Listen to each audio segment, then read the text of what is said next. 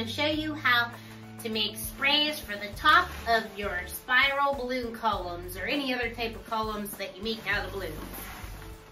What you need for this are 48 260s. I have 6 sets of 2 of the same color and 4 total colors. So we're going to have 24 balloons in each half, and then we put them all together and make a big balloon spray for the top of our balloon column. Let's get started.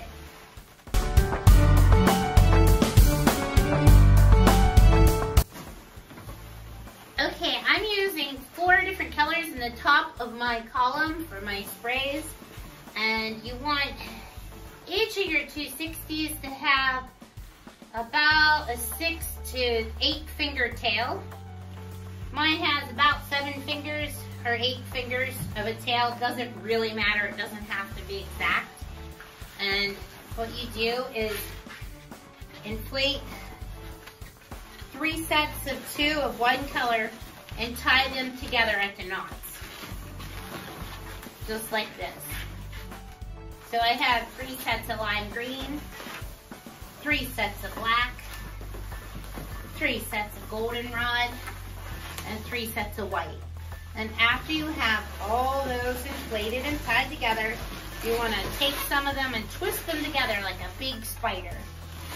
And then I'll take my black ones and kind of just pull those and twist those in. And try to mishmash your colors up.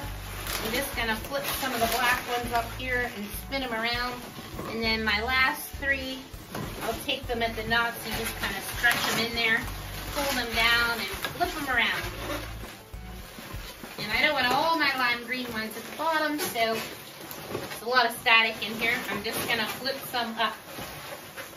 So they're all kind of mixed up is what you want. So here's my big spider looking thing. And then I'm going to set that aside and do the same thing with the next set of balloons. So there are 24 in each half set. So if you decide to go with just 2 colors, you're going to figure it out to wherever you have 24 in each half set, 48 altogether. Well, that's how I do mine. You can have more or less. It doesn't really matter. It's all what you prefer. So I'm just going to twist these all around.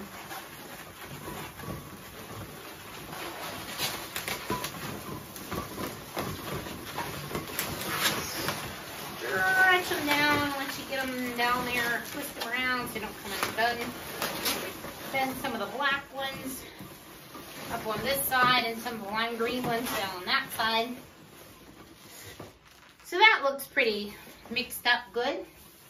And then you want to take a couple of 260s. I'm going to use some white 260s, 2 of them to be exact.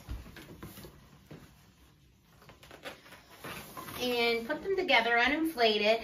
Put the knots together just kind of like this and hold them. And about like, go to the middle and about like right over here on this side, I'm gonna take that and stretch that right down through the crack of these twisted ones.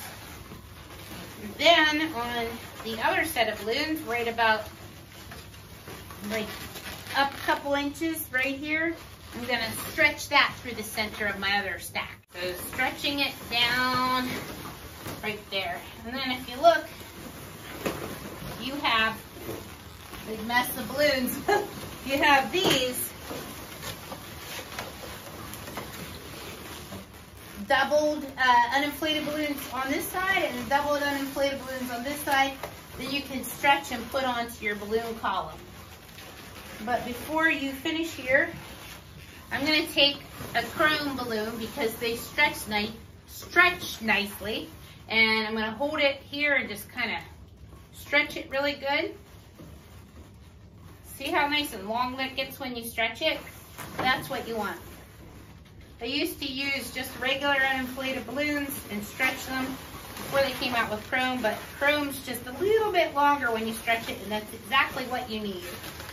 And then take your balloons, hold all the ends upward, and start tucking it down in your arms. You want to hold them all like a big, big bundle up like this, and then take your uninflated chrome balloon and stretch it around. And what this will do is it'll kind of hold everything up.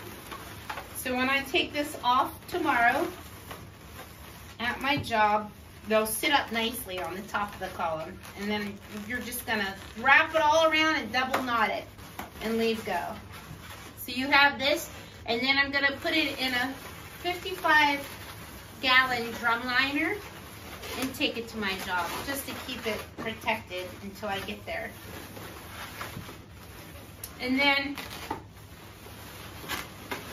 tomorrow, before I go, so that the little balls stay up longer, I'm gonna fill out the ends of the balloons. And what you need to do that is just twist it around. I'm gonna go like about 2 inches, maybe, let's see, okay, like a 4-finger bubble. So a 4-finger bubble right down here and twist it like that. And then hold it here in this hand and make a channel so the air doesn't blow out right in here, and squeeze it. You're not gonna pinch this off. You're just gonna let it kind of flow through your fingers. So I'm just gonna make a channel like this, like a straw. You know, gonna leave it round like a drinking straw, like it already is. Just don't allow that to bubble out. I'm just gonna hold it there and squeeze. And then you can pinch it off underneath this bubble before you leave go. Hold it right under here so the air doesn't go back down. Kind of fill it out. And then go around and do all these. See how it bubbled out if you don't hold it? That's what you don't want. So 4 fingers, twist it pretty good, a couple, 2 or 3 times. Hold a channel there so it doesn't bubble out. Hold it kind of tight without pinching off the air completely, and squeeze this bubble down here, this 4-finger bubble, and it fills that out. And then before you leave go, pinch it off right under the top bubble and kind of squeeze it up a little bit. That'll keep all that air up. And then you can leave go of it. Go around and do that to all these.